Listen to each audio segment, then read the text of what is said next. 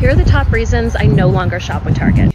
From the moment you walk in, they hit you with a Starbucks so you can donate to an abortion before you even start shopping. They allow men to use the same restroom as your daughters. Live, laugh, lesbian.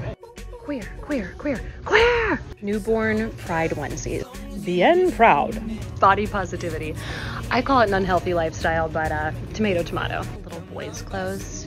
And it's no surprise that they're all on clearance. There are woke children's books, tuck-friendly bathing suits for mentally ill men who want to tuck their bits and pretend they have a vagina. Ditch Target and download the Public Square app to shop hundreds of freedom-loving, non-woke businesses like DM Fashion. They have a passion for modesty and a love for creating exceptional pieces for God-made women. To add your business to the largest growing conservative marketplace, send me a DM.